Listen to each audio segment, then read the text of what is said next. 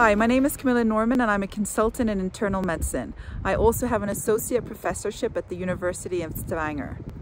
My job at the University Hospital of Stavanger is to head the internal medicine training program.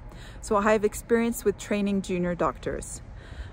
My main contribution for the safety project so far is to organize the literature review on optimal team composition in emergency.